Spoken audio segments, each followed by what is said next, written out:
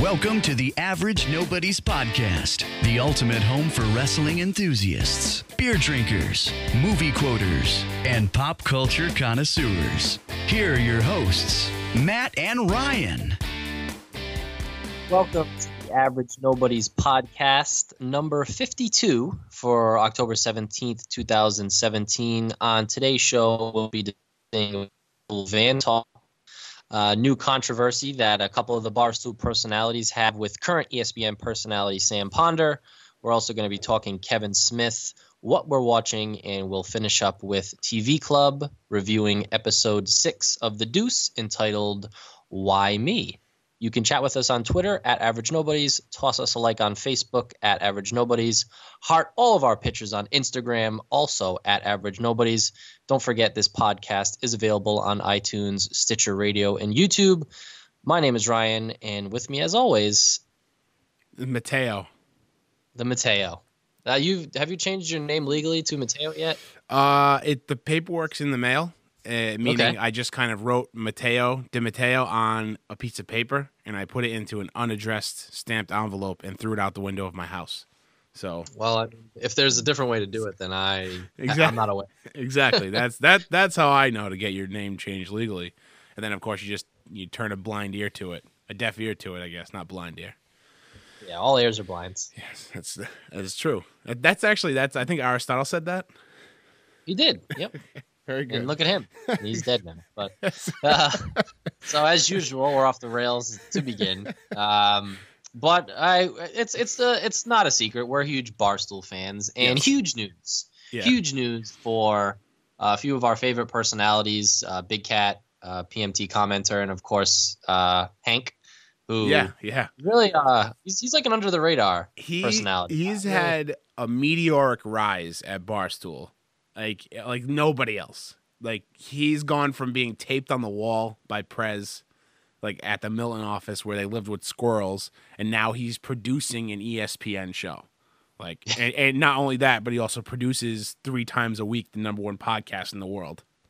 Yep. Which is, it usually is like it goes back and forth between that and Joe Rogan's podcast, but But they're there. I mean, crazy, yeah, crazy, and like you said, like 3 of our favorite personalities at Barstools, because you couldn't really have this news like happen to 3 nicer guys, especially in the lot at Barstool. Like, there are some not shady characters, but like Prez all the time doesn't come off looking the best in the news, and like guys like Smitty, and then of course like they had a few guys that were fired because of some things they said. So, like all the Barstool employees are funny and whatever, but nobody is like these guys. I mean, nobody works harder than Big Cat and PFT and Hank, and it shows, and they're just genuinely funny. So this is awesome. So they're starting their Van Talk TV show that starts. It's going to start.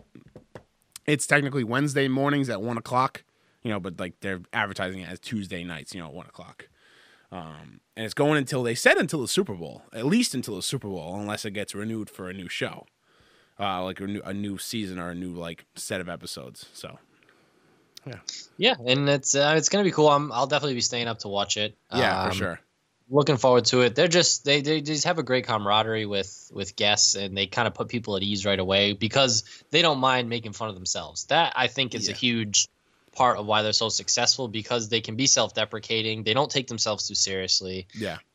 So I wish them all the best. Not a sentiment shared by everyone. Not everyone is wishing them all the best. Nope. Barstool it's not controversial is not the right word, because they're not really a controversial, I don't think, website. No, they are exactly who, like if and this is going to sound like such a biased thing because I read Barstool all the time, but like if Barstool, it's not controversial. This is just how they are. Right. This is just they're a product of our kind of society now, for our age bracket, where every blog, every company is really catering towards not offending, being sensitive. And I'm not saying you have to go out and call someone a piece of shit and make fun of them for a disability. That's not it. But at the same time, to not do things because you might, this person over here might not like it. Look, do it. If you think it's funny, if you think it's going to be like good for your website, then go ahead and do it. And if it's a mistake, if it's a misstep, you can always go back on it and apologize and regroup. But they're really, I mean, they're kind of known for just doing it, while everyone else kind of caters to everyone, to make sure no one's offended. They're like, what, screw it. We actually kind of hope we offend you.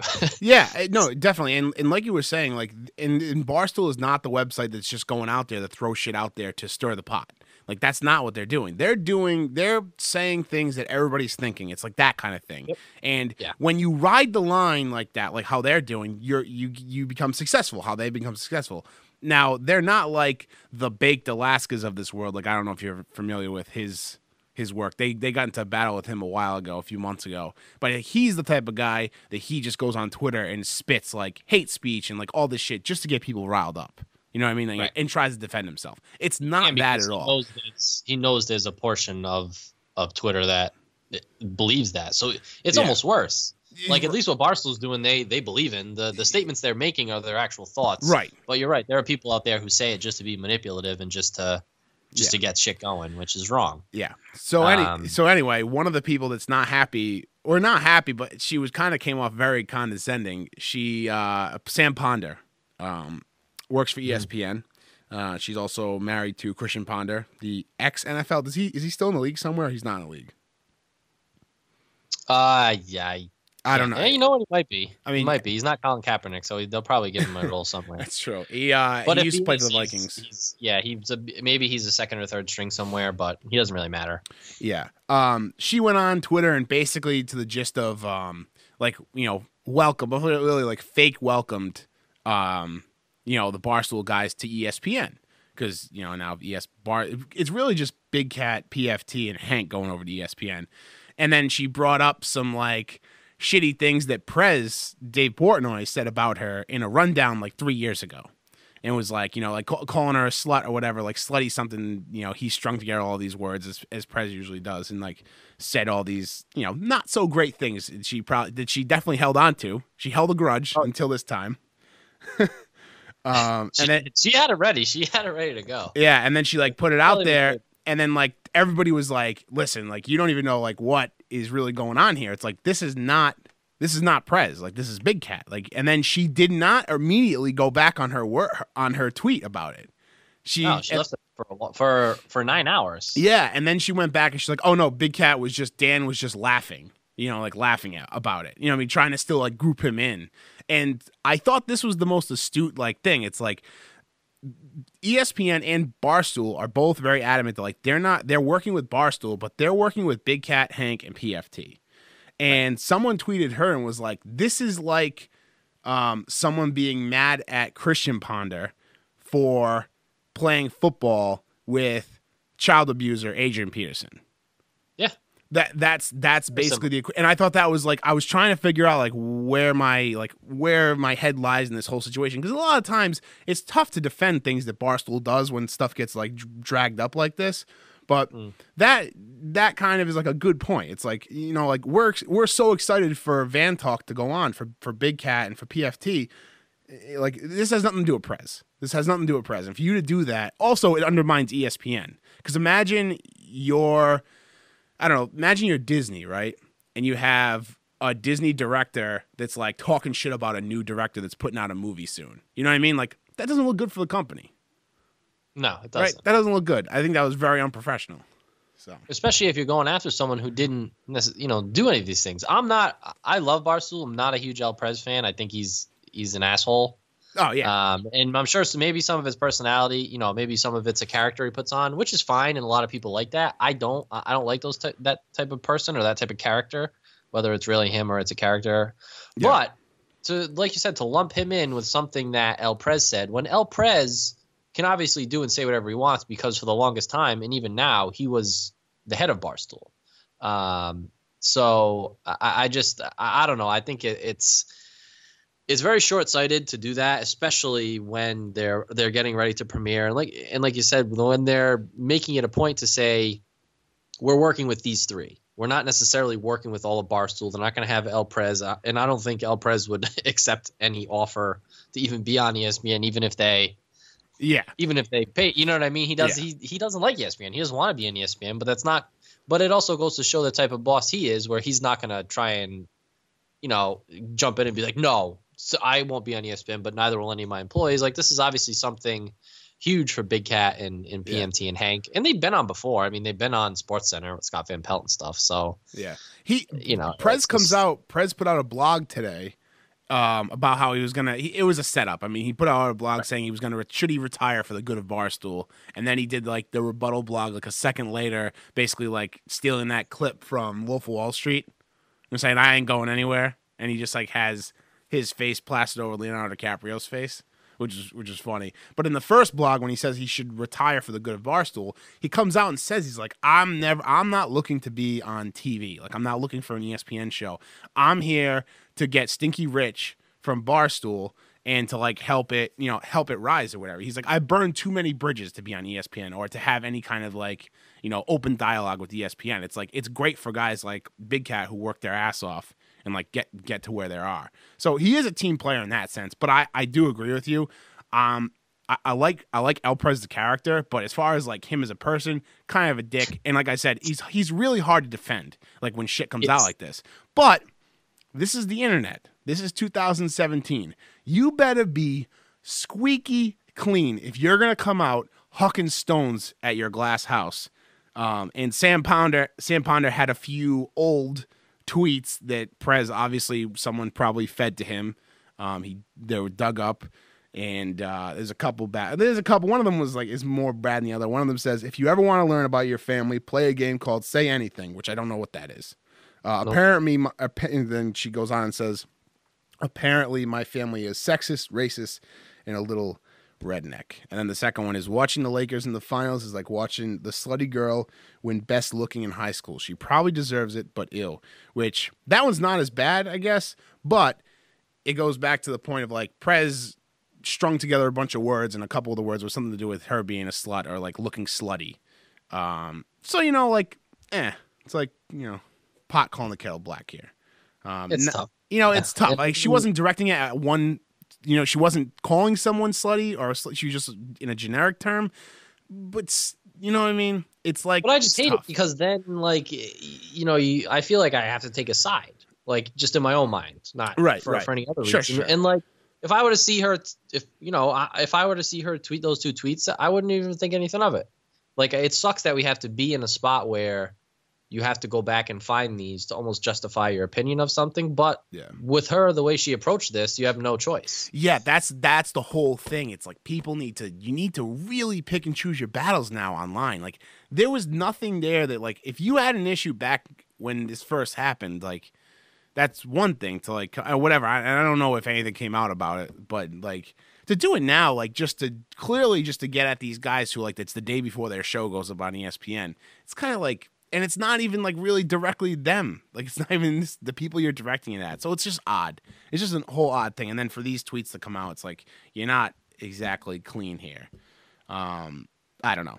But their first guest tonight is Scott Van Pelt, which Big Cat has said in blogs and on Pardon My Take that he's been kind of like a role model to him in PFT, or like, a mentor as far as like getting the TV show and like working on their interview style and things like that. So that's really cool. And Scott Van Pelt has taken a liking to the PMT boys. So and so it should be a pretty entertaining show, I think, for the first episode and for the rest of them too. Yeah, I'm excited. Yeah, they do a good job. I think it's up next here. So I don't know. Was this happening the last time we podcast the whole Harvey Weinstein thing? Him being a real piece of shit? I don't think so. So Harvey Weinstein, obviously, you've seen this in the news. He's a real piece of shit. Sexually harassing, abusing. Really disturbing stuff. I mean, just beyond your...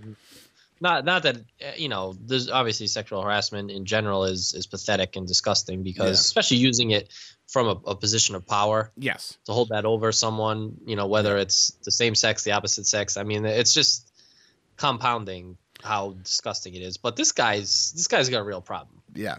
So there's some stories out that are pretty bad. Yeah, I've been reading a lot of them, and like the whole thing with Rose McGowan, I guess that she was raped.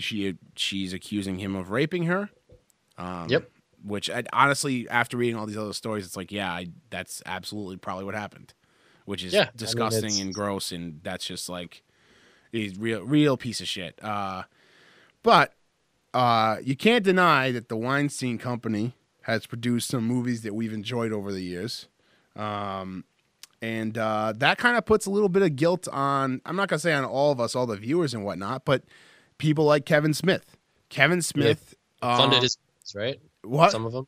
Didn't they funded a lot of people's movies. Yeah, but I mean, Harvey Weinstein was a mentor for Kevin Smith very early on. And when you listen to a Kevin Smith podcast, like, he tells a lot of stories. And one of the stories he always used to tell, like, you know, here and there, but it was like one that was in his rotation, was how good a guy Harvey Weinstein is. Not a good a guy, like, I don't think he like hung out with him or whatever, but Harvey Weinstein gave him a shot. And like, if he didn't fund Clerks when he first made Clerks, Kevin Smith's first movie, he would just be he would have just been a filmmaker that was $27,000 in debt from making that movie. He brought it to the masses, and then he made Jay and Silent Bob Strike Back, and then the cartoon they made with Jay and Silent Bob, and then Clerks, and what was the other one? I believe he was also involved with Clerks too. So anyway, Kevin Smith felt terrible about it. I was listening to a podcast he did. He does this podcast called Hollywood Babylon with Ralph Garman, who you know the voice of. He does a lot of like Family Guy voices and things like that. But anyway, he was like very upset. He was like crying, and he just like couldn't believe it, like, because he didn't, you know what I mean, like all these stories coming out is not the guy that he knew, right? So he went ahead and he's donating all his residuals from every movie that the Weinstein Company's made from here on out to the Women in Film charity, which is really nice. And so they've estimated that that's about $2,000 a month in residuals he gets from those movies. Oh, wow. And if the Weinstein Company for some reason goes under, or for some reason the residual stop coming in, he's like promised to send $2,000 a month for the rest of his life to this charity, regardless of whether or not the residuals are coming in or not. So that's awesome. It really is. And it must be tough.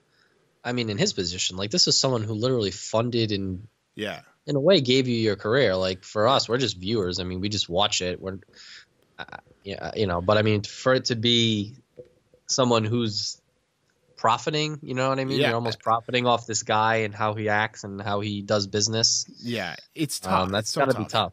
You couldn't meet a more genuine guy than Kevin Smith. Like, you can tell, like, you know, we don't know the innards, like, clearly, like, we don't know people, but you can really get an idea of what type of person Kevin Smith is. And I can only imagine how devastated he was when he got this news. Like, one of the quotes that he said is something around this. He was saying, you know, while he was, you know, enjoying the time of his life and was like in his prime, making like all this great, you know, like pretty decent money and like making films for a living, his dream, like, other people were in pain because of, you know, the same person that was helping him achieve all this success. The other people were then like in tremendous like pain and anguish.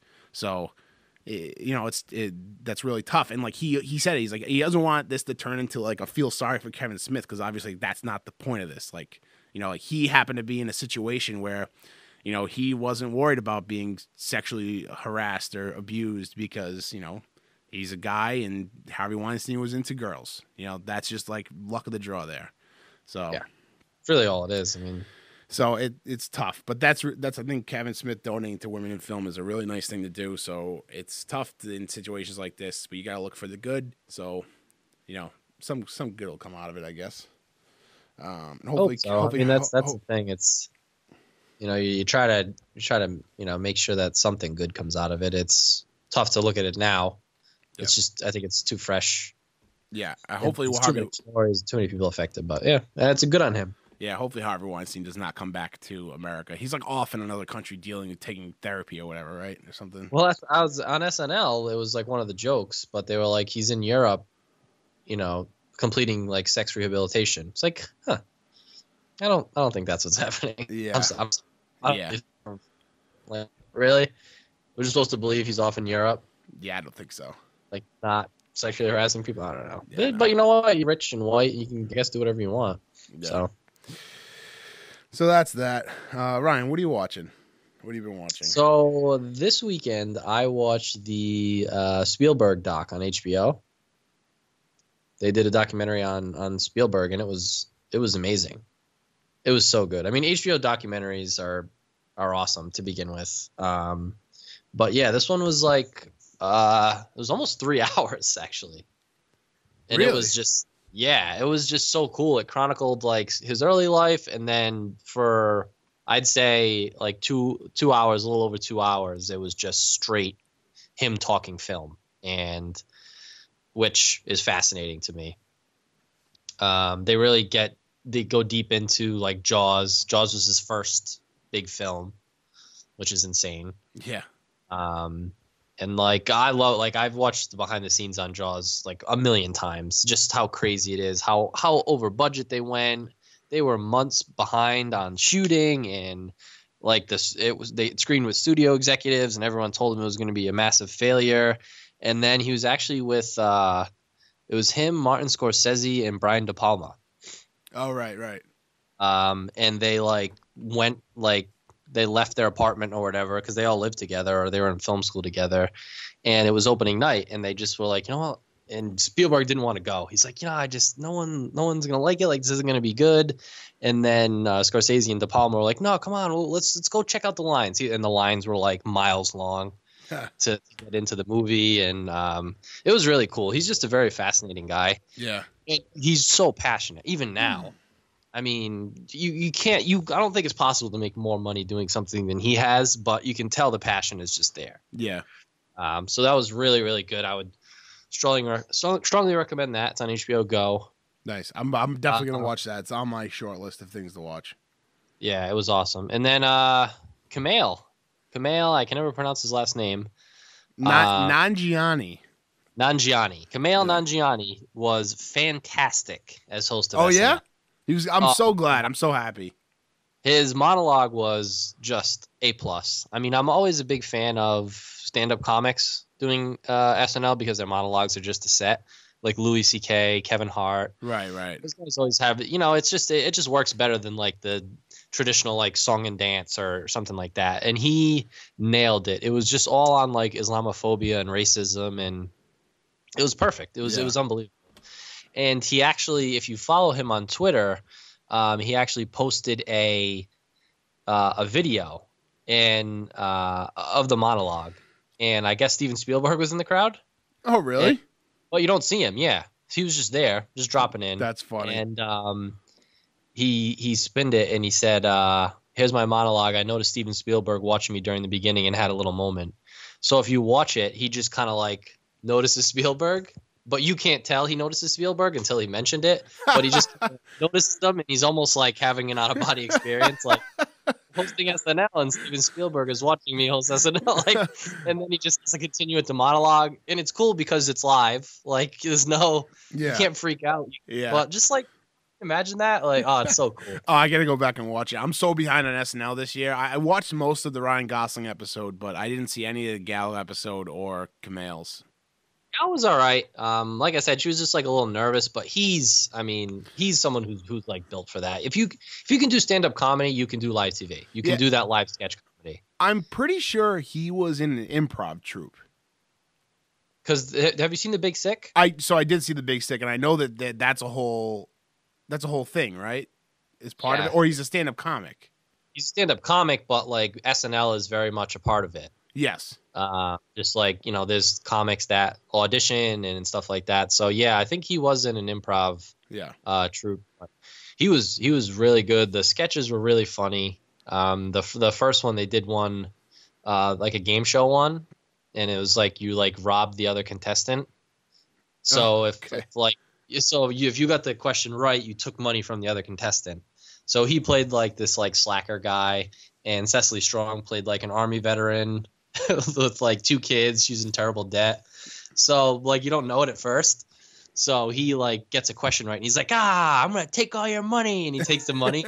They're like, oh, so man, what do you do? And she's like, I'm an army vet. I did 4 tours in Iraq. He's like, oh no, can I give this back? Like, nope, rules are rules. You gotta take her money. It was really funny. That's funny. So that's what I'm watching, and 2 weeks off for SNL. So this Saturday, then the following Saturday's off, and then Larry David is hosting again. Oh, I can't wait for Larry David to host.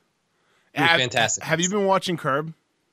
I watched the first two. Oh, so good. The second one was just full of ridiculousness. It was so funny. Yeah, the second one was the one with Nassim Pedrad. No, that was the first one. That was the first one? I think so. Oh yeah, maybe it was. Oh shit, I'm getting them confused. Lesbian barber. Yes. Yeah. Oh yeah, that was a good one. I think he hasn't missed a beat. Like he hasn't missed a step with Curb, and I can't wait for him to host SNL now. That's awesome. It's really great. Nice. Well, I watched Gerald's Game. I finished it. How was it? Real fucked up. Real fucked up. Real bad. I mean, not real bad, like as in the movie was bad, but it was tough to watch. I gotta be honest, for a lot of it. I mean, from like the scene. Did you see it? No. So Holly thrives on like really disturbing and messed up movies. Yes. And she was having a tough time getting through it because of how disturbing it was. So that's when I knew it probably wasn't for me. If she can't get through it, I don't know if I would. It was. I really enjoyed it. Honestly, it was tough. Like it was very gruesome at some parts. It was really like a mind fuck at some parts, and then like you sprinkle in like the main character had some like back issues with her father and like sexual abuse and like these very graphic scenes, and it is a lot. Like it was a lot to take in, but the end it was like a pretty decent payoff, and also like a little like M. Night Shyamalan twist that I really enjoyed. So I don't know. I gave it a thumbs up. We on the movie club we do thumbs up, thumbs down, thumbs medium, so we avoid like the number system because we hate the number system. It's all about like whether you enjoyed it or not, right? So I said I enjoyed it. I think Netflix is doing. I've said this a million times. Netflix is crazy with the stuff they're doing, and I'll roll right into all three things I have on what I'm watching this week is all Netflix original content. So, I mean, not original. Like, this was adapted from Stephen King, Gerald's Game. But, Netflix did it. They premiered it. Yeah. I also have been watching Mindhunter with Jonathan Groff. I'll have to talk with Holly about it because I think we both wanted to watch it. So, I'm either going to watch some of it this weekend with her, or if she doesn't care, I'm going to start watching it tomorrow because I'm working from home. So my plan was, if I start it tomorrow, I'm probably just going to binge most of the whole thing. You're not gonna want to stop watching it. Lindy and I not last night. Was it last night? Maybe it was. No, it was Sunday night. Sunday night, I was supposed to watch Gerald's Game for last night's movie club podcast, but I ended up watching it last night before the podcast. But Lindy's like, let's watch this new show. Jonathan Groff's in it. He's fantastic in Glee. If anybody's seen Glee, he is Jesse St. James. He is easily the most talented character on that show. Anyway, so we started watching it, and we watched one episode. We ended up watching 6.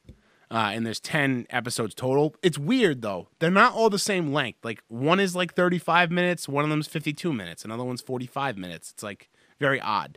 But they go by very quick, and it's a very good show. I highly recommend it. Netflix is pumping out great shit. I fucking love it. I'm excited. Super into it. It's, I'm not going to give away any of the plot. You got to discover it all on your own. It's awesome. It's you're following 2 FBI agents, and it has to do with serial killers and like getting into the mind of serial killers. But you got to discover it all for yourself. It's amazing.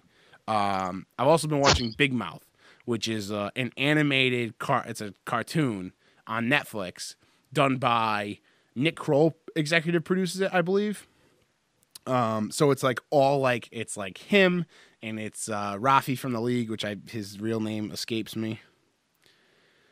Jason Mantzoukas. Yeah, yes, Mantzoukas. And like Jenny Slate and a bunch of like comedians like in their like group of like all the people they do movies with and whatnot. Very fun. John Mulaney is a main character along with Nick Kroll, and Nick Kroll does a voice for a bunch of different people. It's very funny. It's about 2 kids that are going through puberty. And there's like the puberty monster, which is like this monster that nobody can see or hear except for the kid. That what I mean. It's like that little voice inside your head that tell you like to do bad things. But it's just like a perverted one, and just like telling you like to be a sick, perverted little like, kid going through puberty. So it's really funny and really well done. Really like it. It's the first season is out on Netflix, so been watching that, and I'm planning on watching the Spielberg documentary. Yeah, I would definitely watch that. And there's just keeping on the Netflix kick. There's a movie with Adam Sandler, Ben Stiller, and Dustin Hoffman. It's called The Meyerowitz Stories. It's supposed to be like a family dramedy. Okay. It's got like crazy reviews at Sundance and all those festivals. And Netflix like bought it, so it premiered last Friday. Nice. So I'm probably gonna check that out tomorrow. Yeah, I saw it. I saw it. I didn't watch a trailer or anything though. I saw that Adam Sandler had a new movie. Does this count towards his 6-movie contract for Netflix? No. Okay. Because this isn't something that like he wrote or anything. He just acted in it. He just acted in it, and Netflix ended up. Yeah. Cool. Did you see that Rob Schneider has like a show on Netflix now? I've watched that show. Real Rob? Mm-hmm. Is that a Netflix original or is that just Yeah. Oh, really? Is it any good? It's not. What is it about? What is it like? It's about him. It's just about him? Oh my god. It's like him and all the how like Louis would have guest stars of like Joan Crawford and Robin Williams, and like Rob Schneider has guest stars of like someone who could be like a trash man, or there's no star. It's not good. It tries to be like a Louis or one of those shows, and it's just not. No. I use it to fall asleep too. Oh, okay. All right. It's one of those shows. Yeah. I mean, if you literally have nothing else to watch, give it a try. But you're gonna be disappointed. Yeah. So, sorry, Rob Schneider. Sorry, Rob. Sorry, Deuce Bigelow. Hope we're banking on my endorsement. Speaking of TV, we'll go right into TV Club. So the Deuce 1.6. Why me?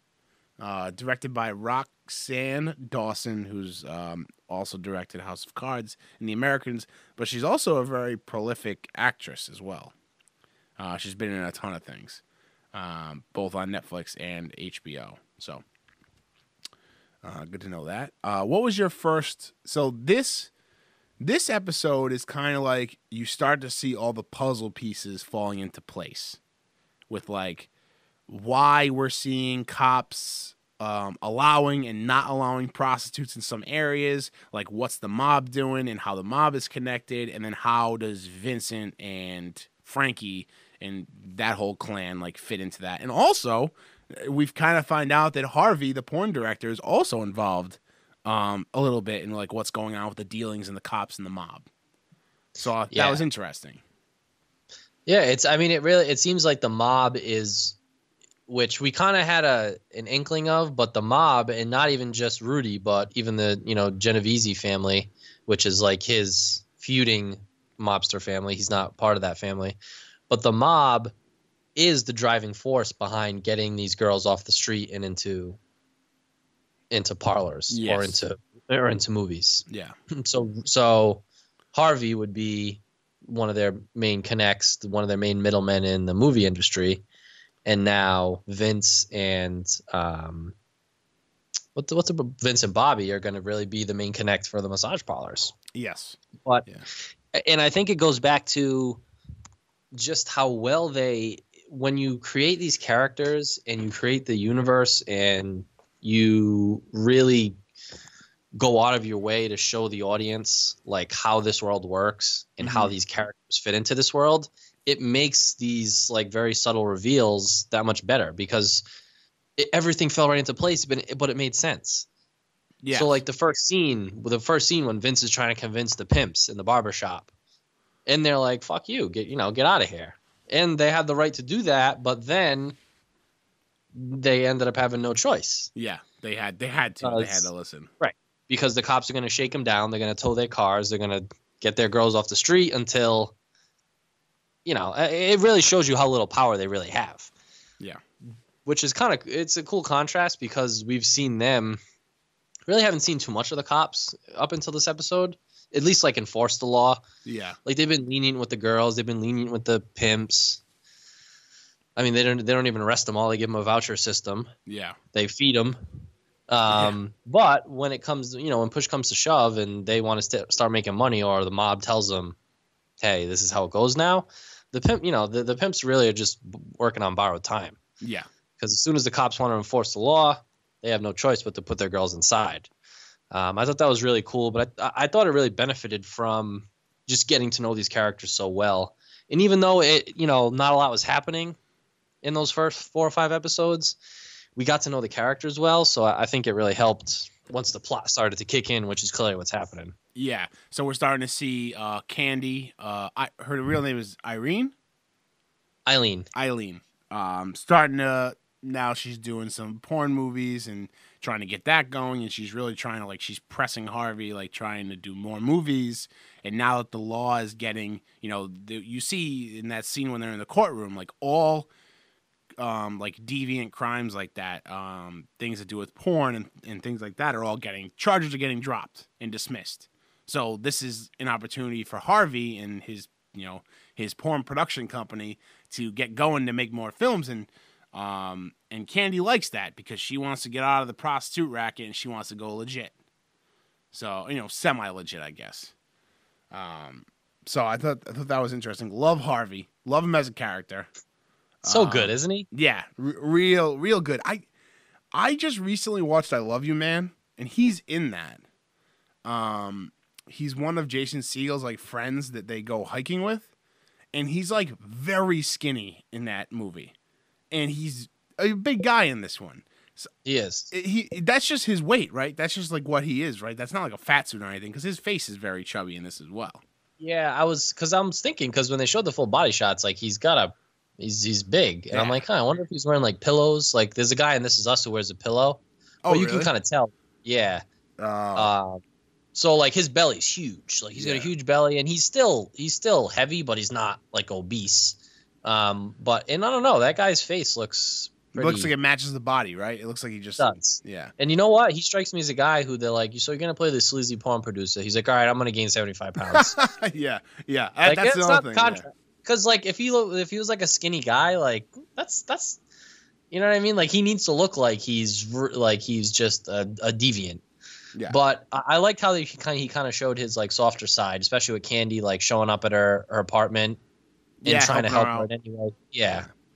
Yeah. Because he still has to survive too. Yeah, absolutely. I mean, he can't just be throwing her money. Yeah. But anyone else would have just been F off. Sorry, I'll call you when we got more work. But you could tell he kind of wanted to help her as best he could. Yeah. There's not many of those people in this world that we're seeing here that we're living through the Deuce, there's not many of those people that are actually just willing to help. The pimps are very they're not very kind to their women. No. You could say in some part we try and dig and scratch for ways they're being redeeming to their girls. You know what I mean? But in reality, they're just not nice people to these girls. But he's actually, he's an empathetic character, I think. So far, at least, So Frankie and Big Mike get hired by Rudy to go tail these guys that are emptying out the porn machine. So these things that they're emptying coins out of, those are little things you put a coin in and it plays a porn. Is that what it is? Okay. So they're trying to check if that other family is skimming, right? Skimming on the coins. Yep. And they find out that they are. By a lot. It seems like $1,500 a week or something like that they're scamming, not to mention all the money they're dumping into the guy who owns the store where one of those porn machines are. But one of the funniest things of this episode was the name that they came up with for their little solution to why guys have to cut holes in their trench coats to jerk off to these porn movies. Yeah. And what was that? The masturbatorium. Yeah, hilarious. I love that scene when they're looking at the drawing and Rudy comes over and he sees it any normal person and gets it, and Frankie's it's I know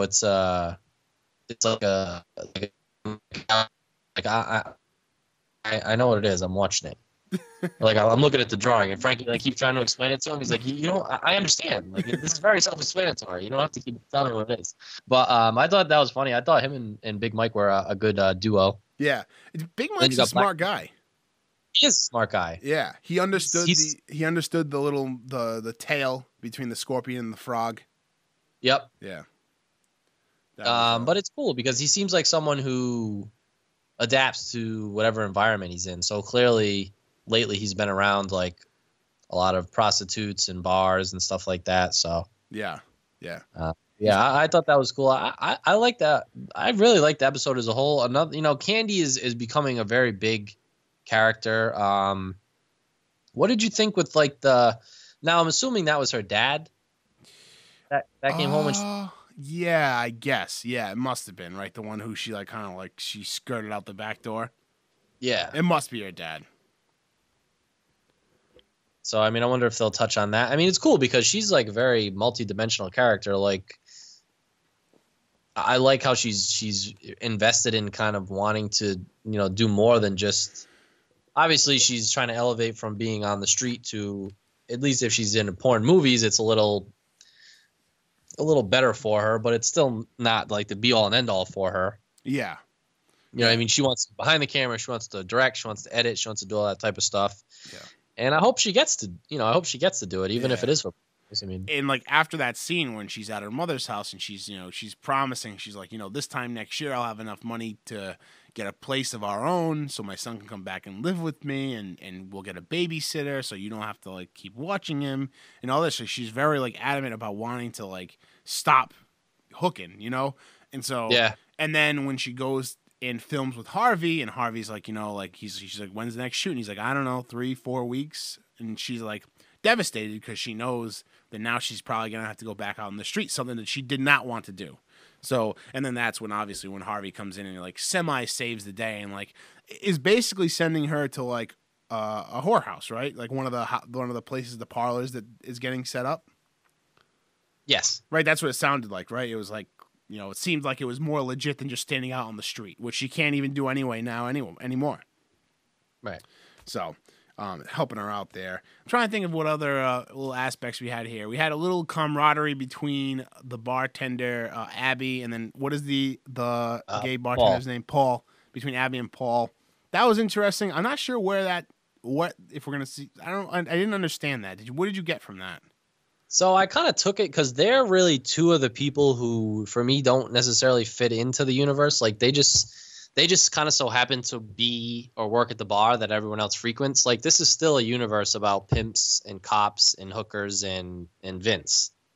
But I kind of think they might have put them together just as a way to almost make them stand out a little bit more. You know what I mean? Because what other two characters have those type of conversations? Yeah, like even when Vince and Abby are in bed, like he'd rather be listening to the music that's happening than having a heart to heart with her. Right. Like that's just not that type of character. So I think they kind of put them together just as two characters who like understand each other because they're both not from that world. Yeah, I could agree with that. So I think that's kind of how I saw that. And it's cool because they give characters, even if it's a little bit of screen time, even if it's a little bit of a story, they give everybody a shot each episode. You're not losing out on any part of the story, which is cool because they don't sacrifice any part of the story by focusing too heavily on one aspect or another. Yeah, they jump around pretty good. They do. They keep it moving a lot. Frankie's turned out not to be as big of a fuck up as we thought he was going to be. Honestly, yeah, I thought he was going to fuck up this job with Rudy. I did too, yeah. And like they keep kind of hinting at it in a way, I'm just waiting for like the other shoe to drop and for him to make a big mistake that maybe costs Rudy money or something. Because Rudy obviously loves Vince. Yeah. And they actually had a really cool conversation where Rudy was just saying that he doesn't trust anybody and that's in their nature, but for whatever reason, Vince isn't that type of guy, and that's why he gave him the bar. That's why he wants him to run the massage parlor, because he doesn't know many people like Vince or anyone like Vince, really. Yeah. But guys like Rudy, all it takes is one one thing to mess up his money, and Yeah, no, you're right. That all changes. So yeah, and I think Vince would try to protect Frankie. Oh, for hopefully sure. Hopefully not necessarily take the fall, but you know what I mean. Yeah, that could turn things sour. So yeah, definitely. But I really, yeah, like you said, I really enjoyed this episode. So what are we looking at for next episode? What kind of things are we? I'm thinking they're gonna touch more on this deal. These the skimming of money from the other mob family. And I think that Rudy might try and resolve that now that he knows they're stealing, which is probably not great for them. Nope, not a guy who really want going against you. Yeah, no. No way. I think next episode we're probably going to see the parlor flourishing. Maybe some issues here and there. I still think the pimps are going to have a hard time with like understanding the rules of like how the operation works, how like they're not supposed to be there when the girls are there or when it's open, I guess. So that might be an interesting thing.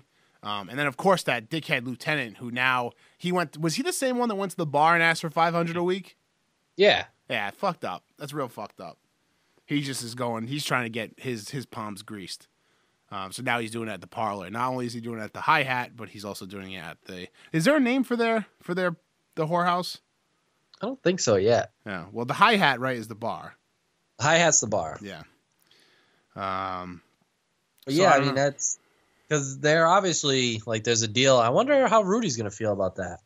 About the what? Oh, about the 500. Yeah. See, I don't know. See, the thing is, I guess Rudy is protected downtown. When they say downtown, they're talking about the department, right? Right. So he's protected on like the higher level of the police, but I don't know if he's gonna be wanting to be kicking back. No, he's definitely not going to be. So I wonder if Vince brings that up to him now, and like, because obviously, because his higher ups are going to tell him like, "Fuck off, we already have a deal going. Like, you can't get extra money out of this." You know what I mean? He's just doing it on his own thing. Like, he's going rogue on this. So, right. I don't know. He just thinks it's invincible. Yeah. Oh, definitely. Yeah. For sure. But yeah, it seems like they're going to do that. I mean, I guess they're going to have to show like how the pimps are adjusting to, the girls not being on the streets because, like I said, they kind of don't have as much power if the girls are in the in the parlors or doing porn. And then hopefully some more Candy and Harvey. I just love that dynamic. Yes. Just going back to what you're talking about, how like the pimps getting used to the girls working in the parlor versus on the street. I have a feeling there's gonna be a power shift to the girls rather than to the pimps because really, why do the girls need the pimps at this point? They have protection, right? And I think I think that might be something that like comes up as like a bump in the road for like the parlor. Maybe the pimps start pulling the girls out of there because it's like they realize they're not needed anymore. Right. They don't need them for protection. Nothing. Nope. So it's you think about that and like who knows? Start becoming obsolete. Yep. Start becoming obsolete.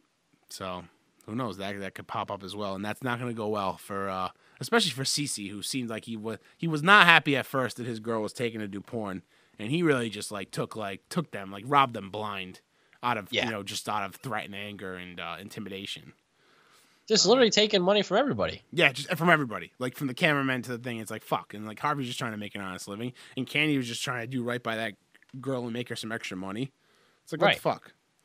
But I think he's kind of going off the rails now.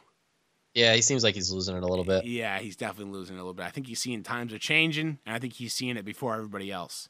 So, yeah, he's not happy. But, yeah, I think that's it. Is there anything else you want to add about the Deuce this week?